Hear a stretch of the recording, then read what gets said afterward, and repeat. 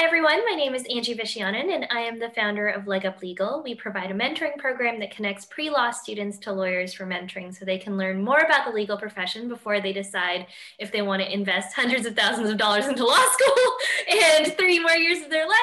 And so we've been bringing in lawyers and law school admissions consultants and all sorts of people to talk to you every single week about things that will help you in your legal career journey.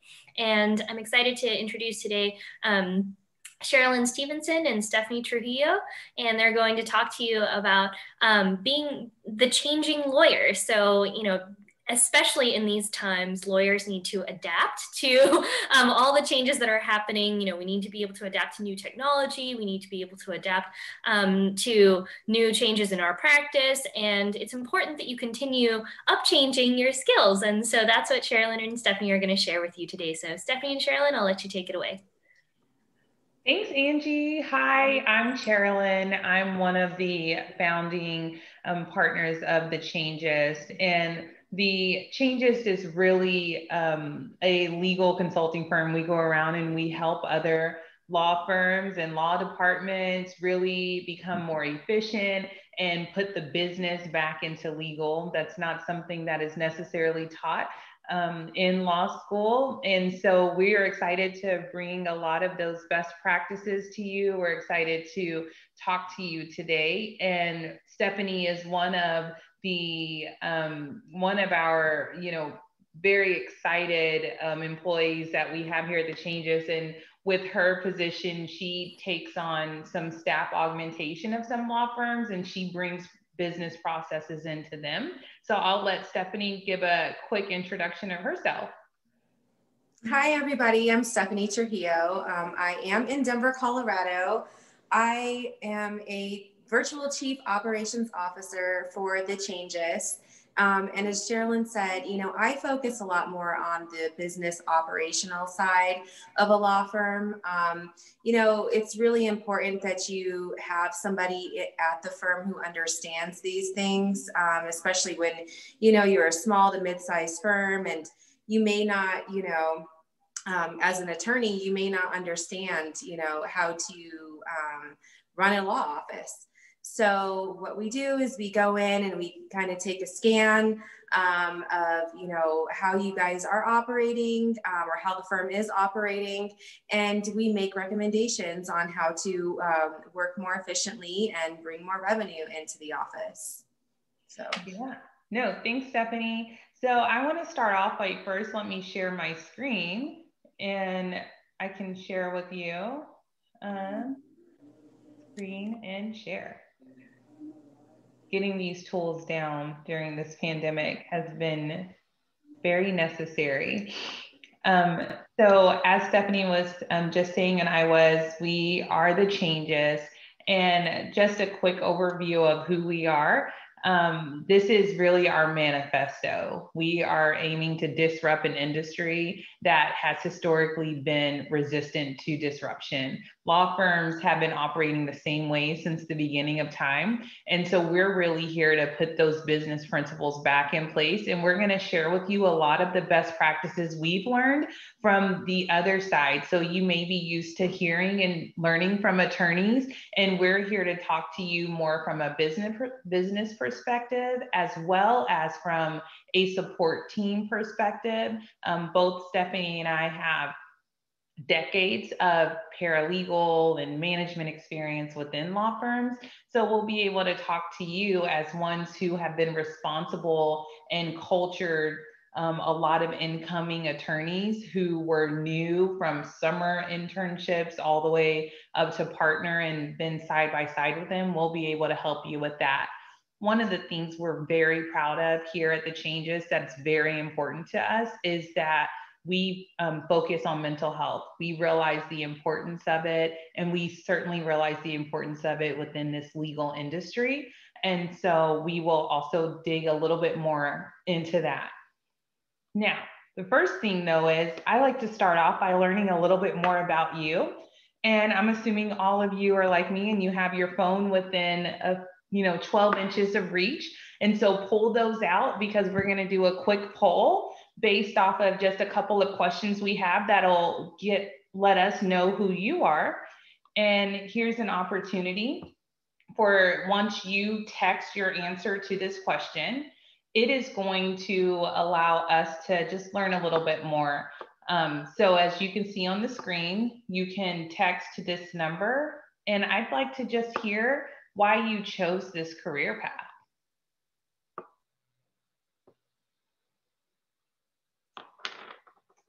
All right, yeah, I hear that a lot about people wanting the financial security of being an attorney. Okay, great. So thank you guys for that input. And then I have one more question.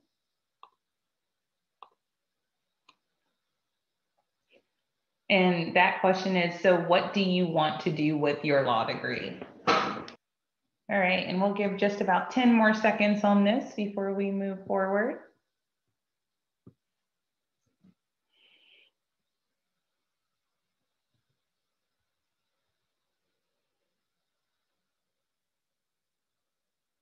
Okay. Okay, and helping my family, great. Okay, well, thank you all so much for those answers. That's really helpful for us to see.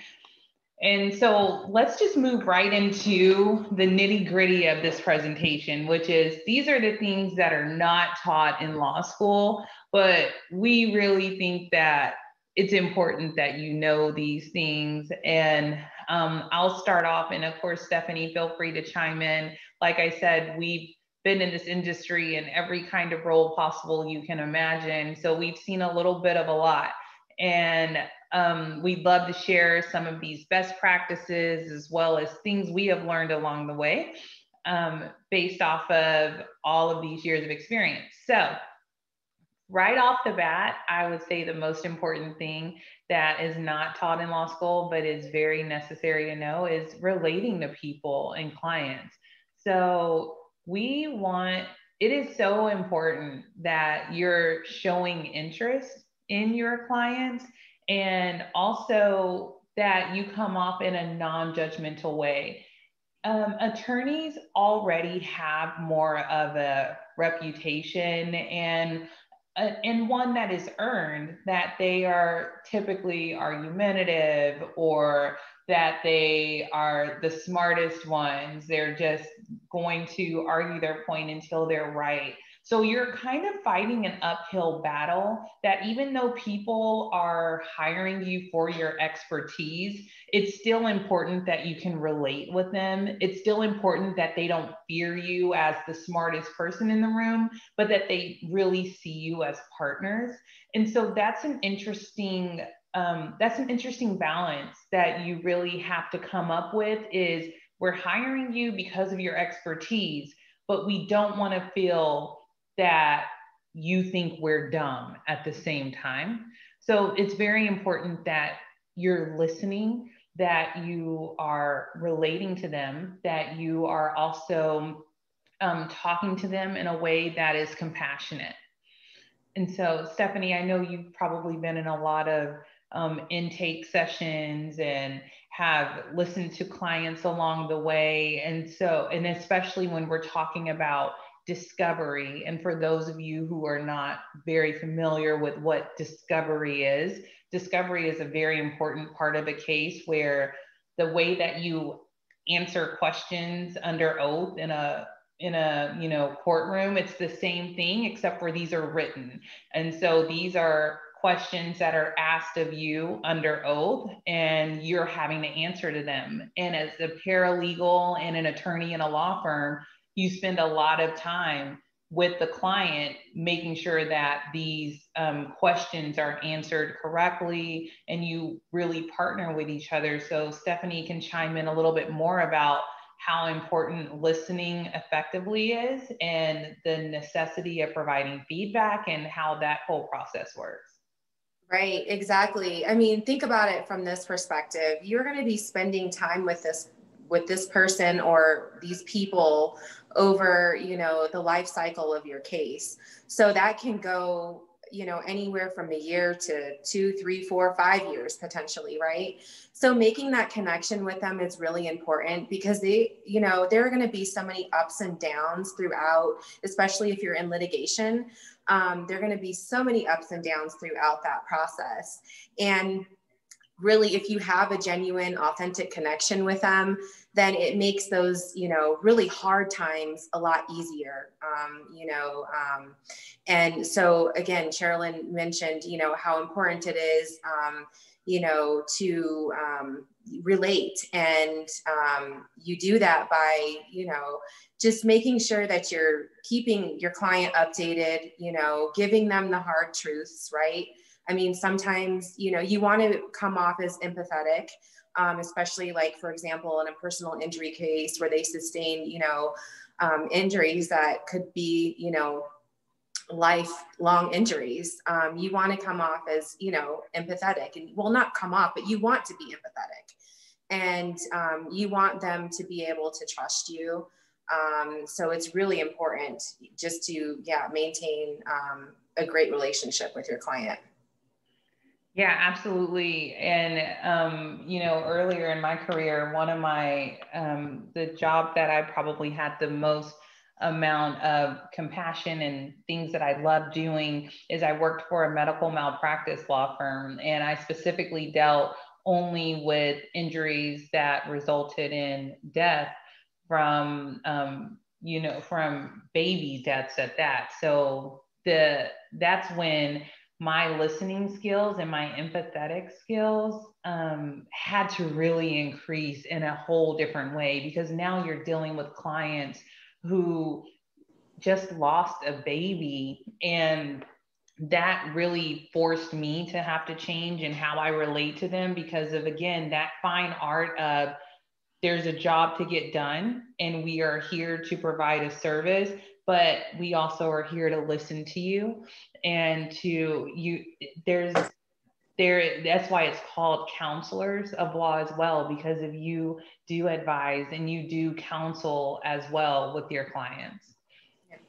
Denise brought up a really good point in the chat. You know, she said one of the many reasons why this profession needs more diverse lawyers. You're absolutely right. I mean, just like with teachers too, right? I mean, students need to feel connected.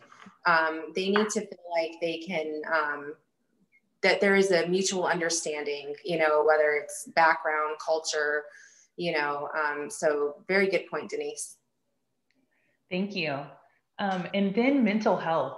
I talked about how we focus on mental health and donating to mental health as a company, and that is by no mistake. This is very important. You heard it here first if you haven't heard it anywhere else. Being an attorney, it is is in the top 5 of careers and professions that struggle with mental health, with addictions, with anxiety, that it is a very stressful position.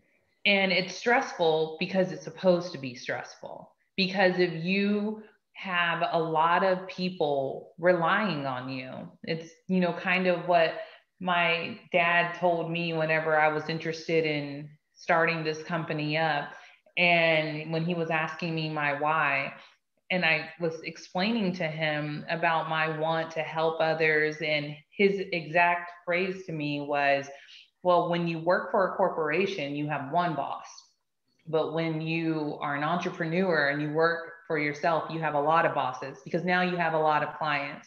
So of course you have mental health that is very important to keep strong and to stay on top of, and to not put so much on yourself and to give yourself grace. So that is why we are very focused on donating and highlighting and providing tips on keeping your mental health intact here. Here's the next thing on number 4, conflict management. It's not if you're going to have conflict management. If you're going to have conflict, you are definitely going to have conflict. As an attorney, as an advisor, as an employer, as all of those things, you will definitely have conflict. being an attorney, most of them have a certain personality type. It's kind of necessary to be in that job. And being an advisor and not, there's going to be times you rub people the wrong way. You're going to come off in the wrong way. And you're going to have stressful times, especially if you're a litigator or a trial attorney. Those are going to be a little bit more stressful. You're dealing with deadlines. You're dealing with, what could be perceived as a bogus motion from opposing counsel that you're having to answer to, and allegations that don't make sense. And so it gets frustrating, and that you're still human. So when you're frustrated, then the people around you get hit the worst, your family, your colleagues, and you're going to have to really learn the art of conflict management. There is not a conflict management class in law school, unfortunately, although there should be, because this is honestly something you're going to deal with. You're going to have conflict with your paralegal. You're going to have conflict with your secretary. You may have conflict with your receptionist. You'll have conflict at home. And so the sooner that we can address those ways of respectfully handling and dealing with that conflict management, which still plays right into mental health and taking care of yourself, then that's going to make this profession a lot more attainable for you. And I really, want to stress how important that is to get that under control, because you don't want to be in front of a judge and dealing with, an issue that you could have resolved with opposing counsel without the judge, having to intervene. It's pretty much an expectation that you don't come to the court with nonsense. So it's very important that you can, get things resolved with opposing counsel or, whatever beforehand. Yeah, and that is just a great point too, Stefanie, because a lot of people think that just because there's an adverse party or an adverse counsel, so with opposing counsel, that it has to be adversary. The surprising thing for me was seeing how the best attorneys really partner and collaborate with opposing counsel. And especially when it comes to trials, yes, we have different opposing sides, but that doesn't mean we have to hate each other. That doesn't mean that we don't give each other grace. There's times that I've seen where, sure, opposing counsel could, hold us to the fire and say, no, you served this discovery 3 days late. But sometimes there's just grace to be given within the profession, and you don't have to make everyone your enemy. And you can still have opposing counsel be advocates of yourself. And that's also just such an important skill to know, that you're not trying to make enemies of anyone. Right. It's so important to collaborate if you can, with opposing counsel. As long as you guys are both reasonable, I mean, there should be no reason why you can't do it. It's so great going into a trial where, you have a set of stipulated facts. All of your exhibits might be stipulated too. I mean, you save so much time collaborating up front with the other side in a trial, and it eventually, it obviously saves your clients money too. Yeah. And think of it this way. It's the same concept. And I know some of you may be a little young to understand what it's like if you go through a divorce and have kids. And it's the same concept of why people say it's better to have a great co-parenting relationship. You could have come from a broken home, for example, and I think you would understand it's just way better to have an open co-parenting relationship. Obviously, the two parents were not a good match for each other, but that doesn't mean that you're not just a good type of, that having that co-parenting relationship benefits the kids. It benefits the family, and it's just less stress. So it's the same concept. And really being an attorney and being, being a professional, it's not very different expected in. And so that we want to you is about business skills. So this is where math does matter, y'all. If you can't believe it, we went through school all these years and thought, I'm never going to need the quadratic equation, even though I still remember it's the x equals negative b plus or minus the square root of b squared minus 4ac all over 2a. It's ridiculous. Now, I don't know how to actually do that, but I remember the equation and I don't know why. So it just stuck with me in my head, and you'll never need to know that again, but you will need to know some of those math essentials. And one of the things is absolutely with like the IOLTA accounts, so trust accounts, and understanding that. I have known too many attorneys, unfortunately, too many to count, that have lost their law license over not understanding how business works. You have to have a trust account. You have to follow the rules of the trust account. There's certain financial rules, and everybody who is disbarred is not a bad person. Sure, there's people that take advantage, but I know plenty of them who have honestly lost their bar license just because of not having the business skills, not having the team. I mean, you can lose your bar license from from not going to too many court hearings, for example. And not everybody who doesn't make a court hearing is because they're a bad person, but their client has now suffered because they didn't have their calendaring right, or they didn't know how to use their technology, or they missed an email that came in that had a notice of when the hearing was going to be. So organization, having the right team, having processes and procedures in place, it's so important, because you can be the best attorney in the world. You can go to as much school as you want, but if you don't have the basic project management skills, calendaring, organization, and financial skills, then you really need to be on with a firm that does have those before considering going off on your own, or going and, you know, trying to do this with a team that hasn't really been, that really isn't there for you yet. Right. Yeah. And I think it's just, you know, if you do, you know, work in-house or, you know, at a law firm, I think it's important to even connect with folks from your accounting department or from records or from just the different areas in the firm. So that way you really do truly grasp an understanding of why they are asking you to do what you have to do. Yeah, absolutely. And so number 6, the next tip that I want to share with you about what they don't teach in law school is you do not start on day one as being in the trial room, having the best cases in the firm. You start off truly at the bottom.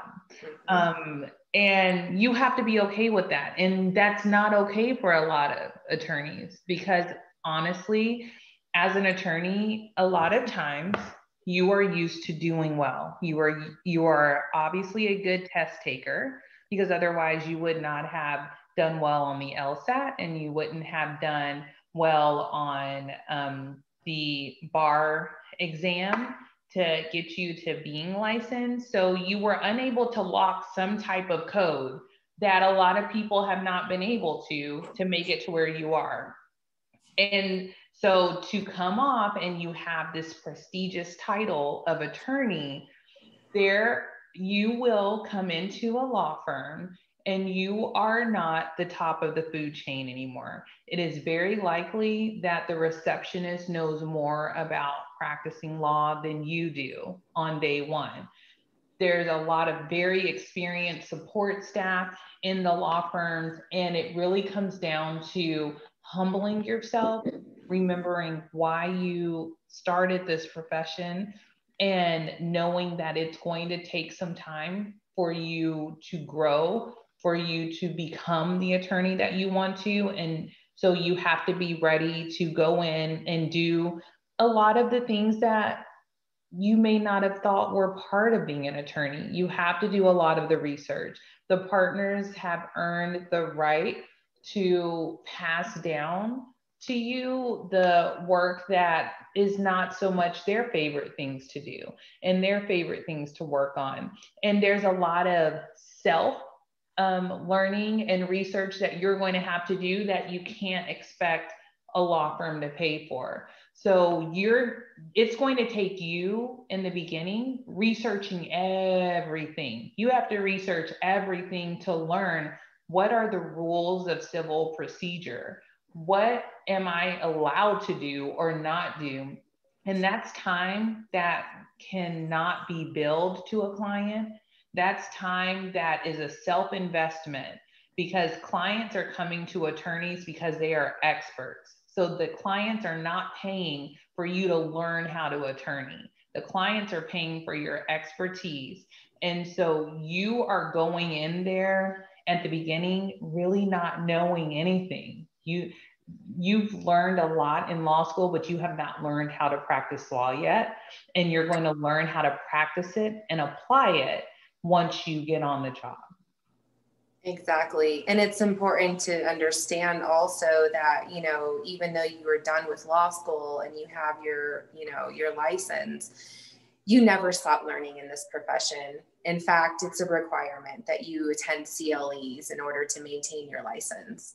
So you will always be a student in the law, always. Yeah, absolutely. And paralegals aren't exempt. Nobody is exempt. Rules change. Mm-hmm. Yes, you're governed by rules of civil procedure. You're governed, and even outside of that, you're governed by local rules and federal court rules. Like there's a rule base that you have to stay within, and those can change at any time. And you are responsible for knowing those rules of how to practice law and what is supposed to happen. So number 7, everybody needs their personal board of directors. And the sooner that you understand that the reason you are going to get to keep your law license is by having a great paralegal, the better.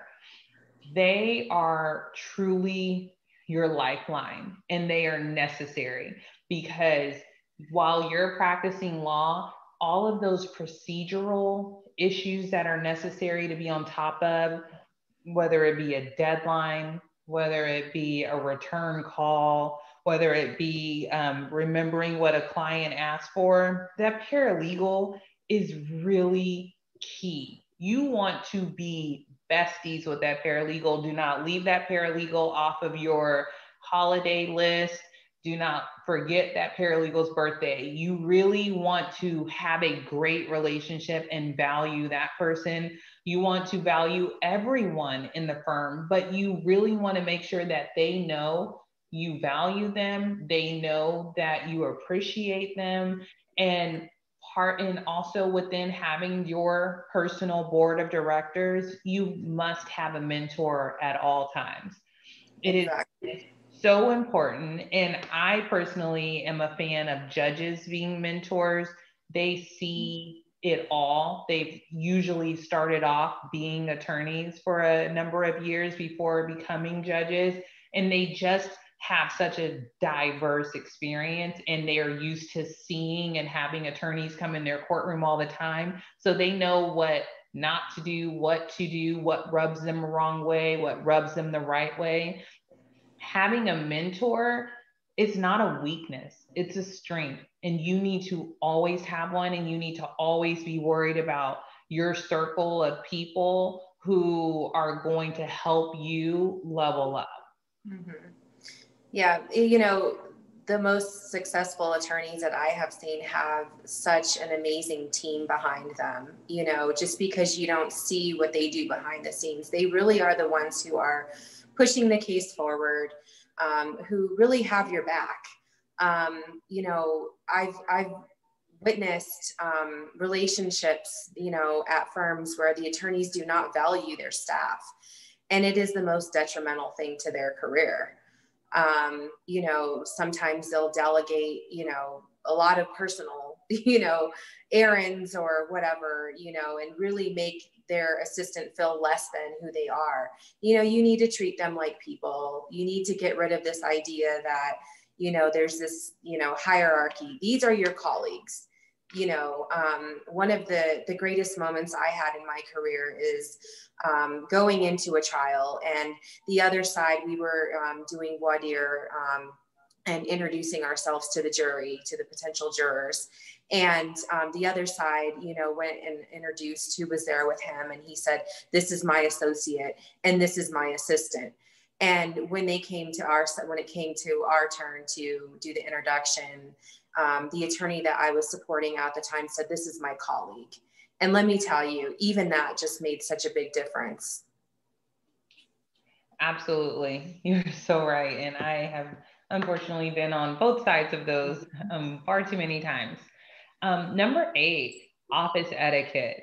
And what I mean by office etiquette is day one at a job, they are not there to teach you the basics of how to use Word, how to use Outlook, how to use Excel, none of those things.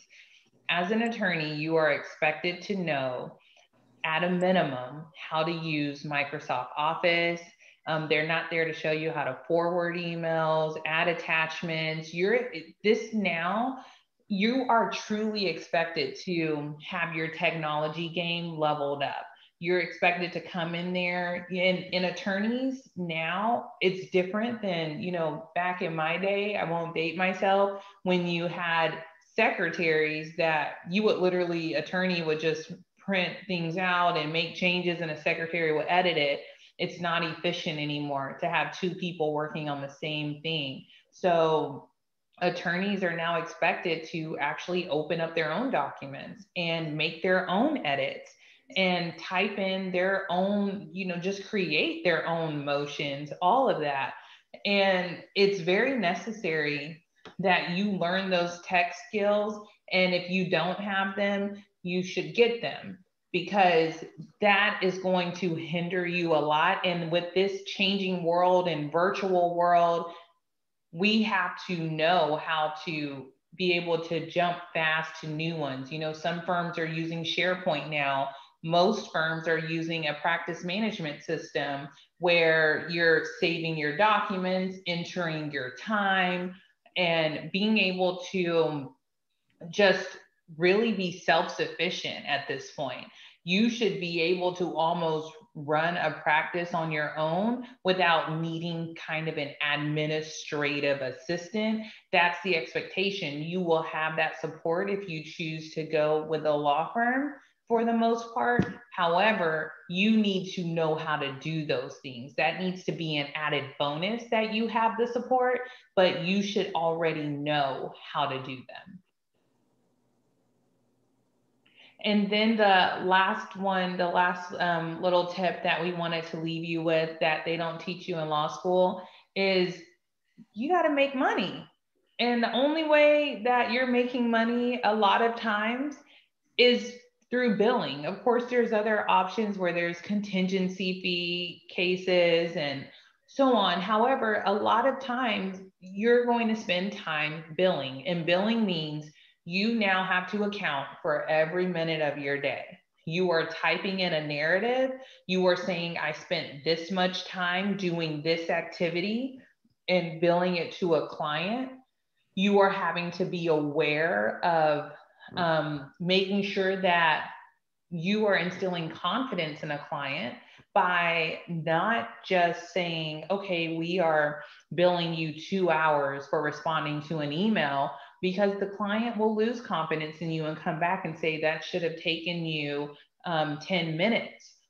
So you also have to be responsible enough to not overbill, to not take more time than what it should take, because they're coming to an expert, is what they see you as an attorney. So the billing part of it is very important, and there's no getting away from it, unless you really are going, excuse me. Thank you. Unless you're going in-house. That's one of the perks a lot of times of being in-house.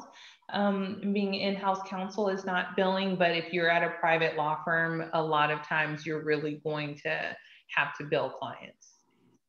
Yeah. And I would say even, even if you work for a governmental, agency, where you technically don't have to bill, there are some instances where you do need to account for your time, especially if you're bringing forward like a motion, for sanctions or a motion to compel, where you want to seek your attorney's fees, because it was kind of an unnecessary motion because the other side wasn't participating. So as Cheralyn mentioned, it's definitely something that you will not get away from no matter what avenue you decide to go.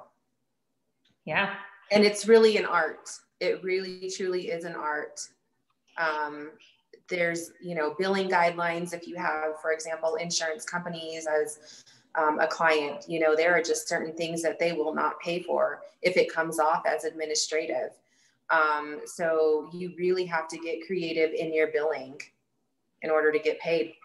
Yeah. And taking those practices learned, one of the things that we do with our company, with some of our clients, any of our clients that deal with billing, we make sure that we learn from it. So we are wanting to hear from the clients. We look at what's been written off by the clients, and we are training and educating and sharing with our firms. This is what they write off. This is the amount of time they historically approve. So going forward, hey, paralegals, attorneys, you should only be billing this amount of time for this activity. Or for example, if there's a client that always takes money off because they say, hey, we don't pay for attorneys to deal with discovery work. Well, then our advice to our client is, hey, they're only paying this for paralegals, or we need to word this in this way to get it paid for. There's an art to it. And so that's when the business side of things come in. And that's really what our company does. Mm-hmm. It looks like Denise said that, you try so hard not to overbill, but you end up working so many extra hours each day. Yeah. Like you said, it's definitely a balancing act. It is a and balance. you want to be, yeah. And you want to be fair, you want to be fair, to your client. And, there may be things that you need to research in order to get whatever it is that you need to get done, that you can't necessarily bill for. So that's why it's always good to stay in front of all of those things, and that you are always learning and keeping yourself, up to speed, with what's trending, with the new rules, all of that. Yep, absolutely. And so the billing thing, it's the least exciting part of every attorney's job, to be honest. And there's no getting away from that, as Stefanie mentioned.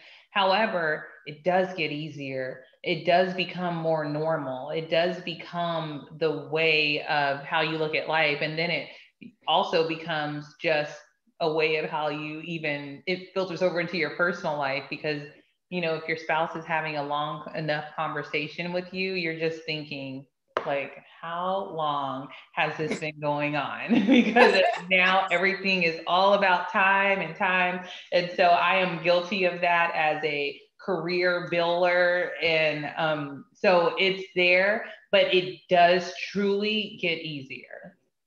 And not only that, but it helps you with metrics too. I mean, you get to look at, things, like, oh, well, on average, it takes me about, this long to do a motion. It takes me about this long. And obviously it's different for each case, right? Depending on the facts and what claims you have. But at least you have a general idea. So that way, if going forward, there might be a gap that you need to fill.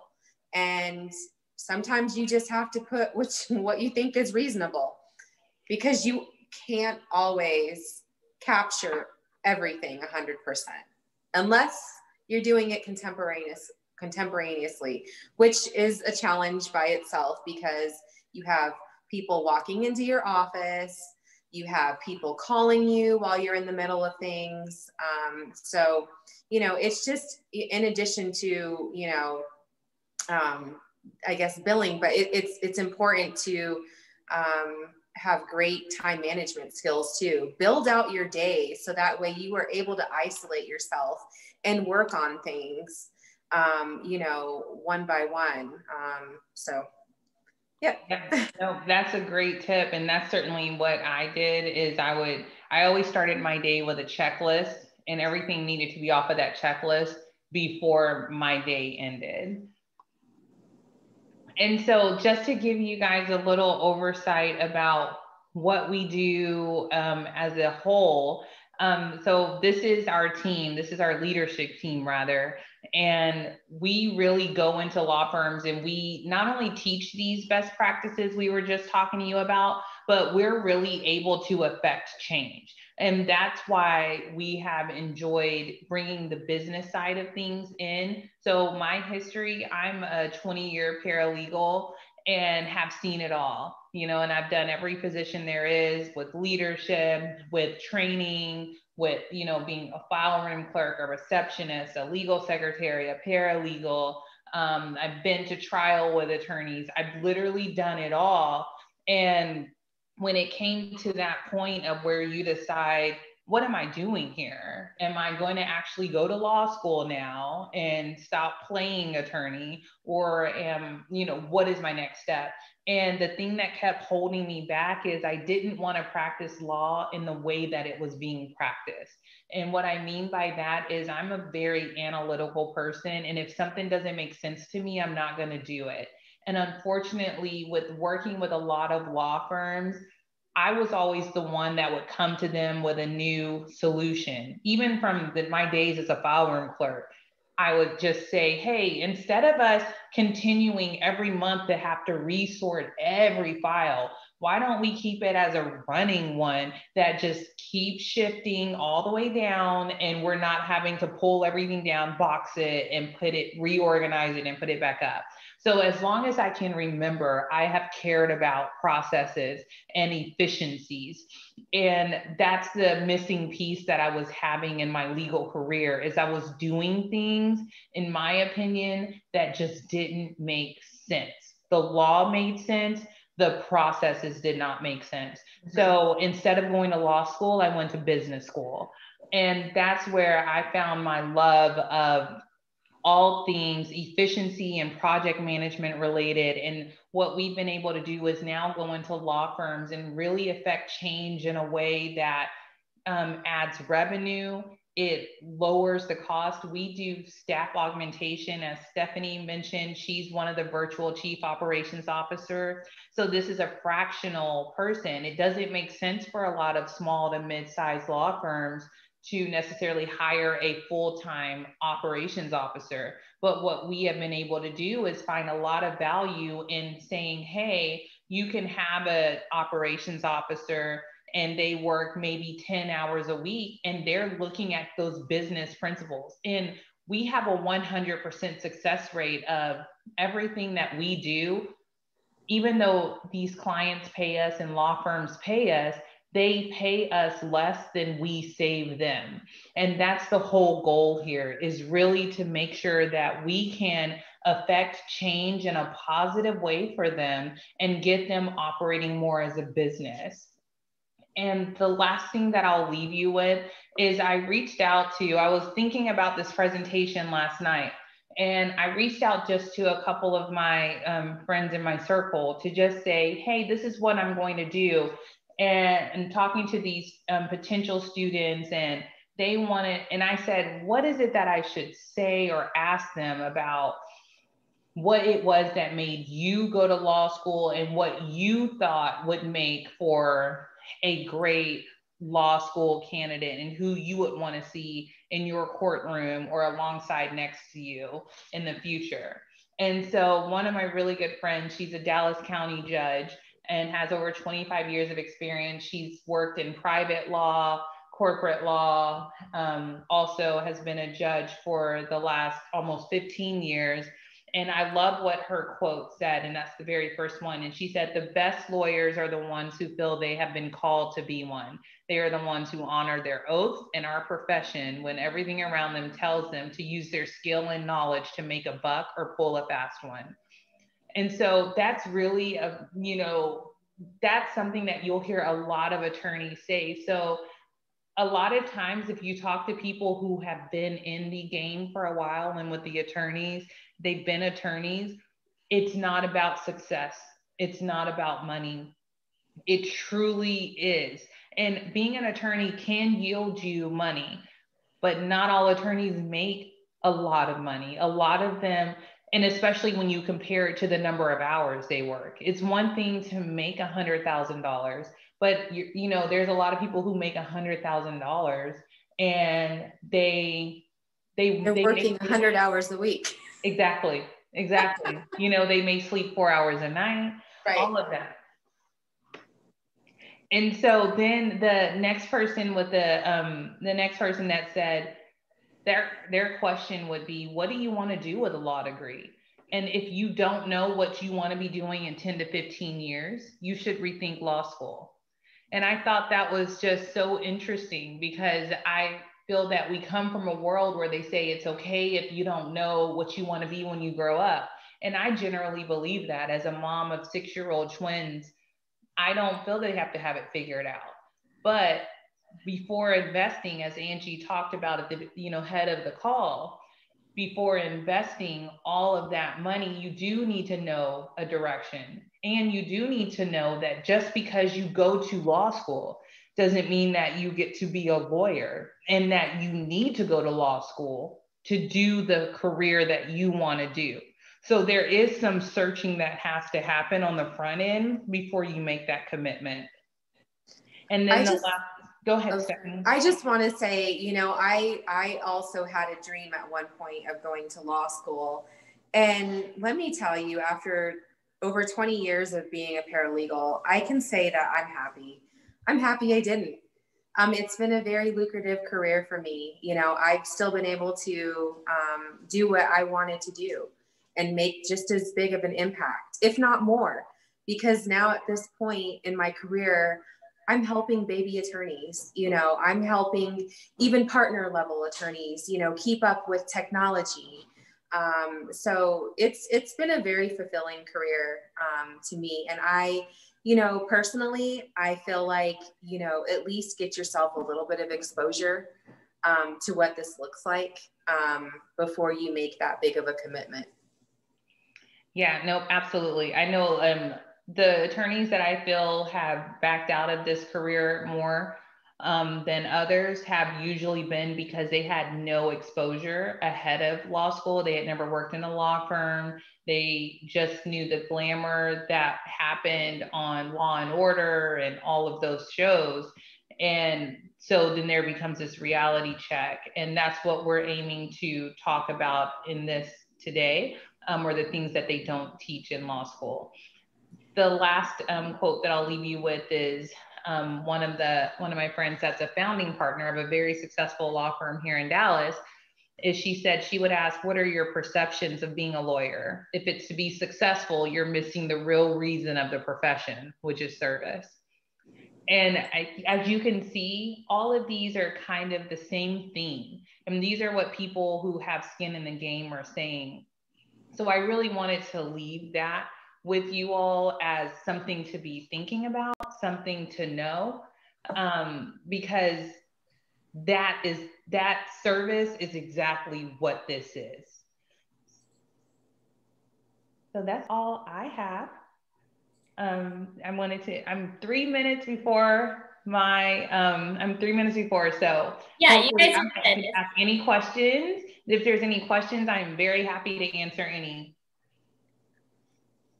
And thank you, Caitlin. I'm glad that this was eye-opening for you. Hopefully not like in a bad way. Like if you have any questions, you can feel free to either ask in the chat box or jump on camera and ask. It's totally up to you guys, but we'll try to get to all of them. So. No, I mean, I think that I wholeheartedly agree with everything that you guys said. I think that there are so many skills that people should teach us in law school that they don't. And it's all the relational stuff that actually is what makes your job, either work or not work. So I think it's so important that you're teaching these lessons to the students today, because they're all things that I wish that somebody would have taught me when I was in law school. And you kind of, you learn on the fly, you learn on the go while you're, working.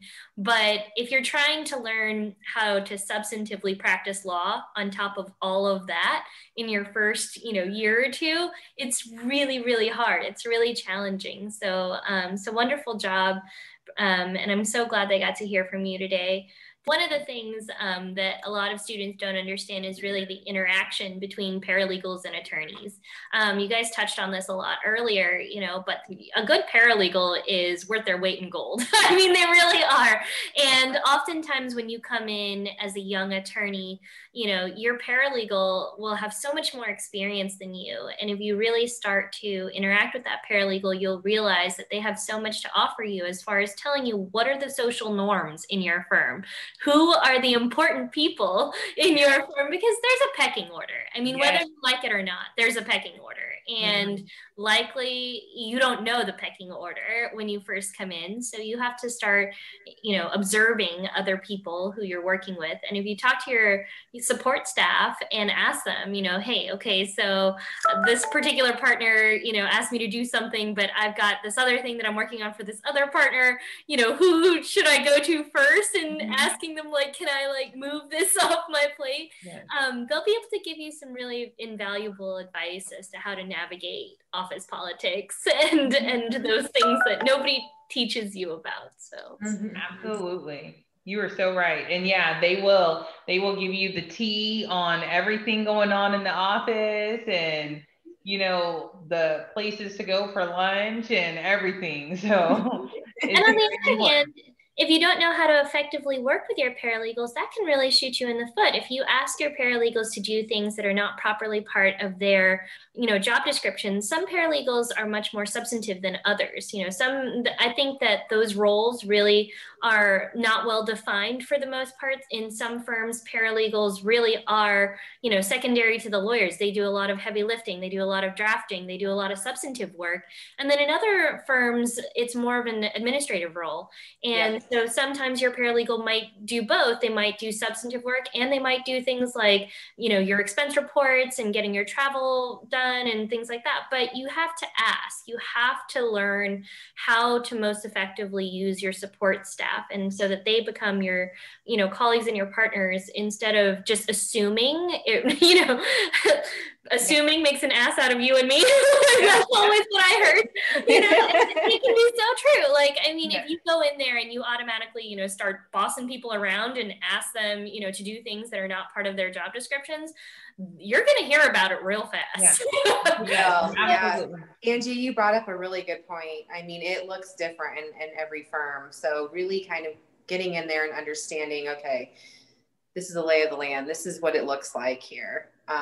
These are the things that this person can help me with. It's very important that you get an early handle on that.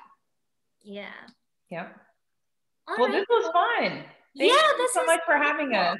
Thank you so much. And Cheralyn, if you can send me the slides, because I think they were a little small on the screen. So on the recording, I'll blow them up so it'll be larger.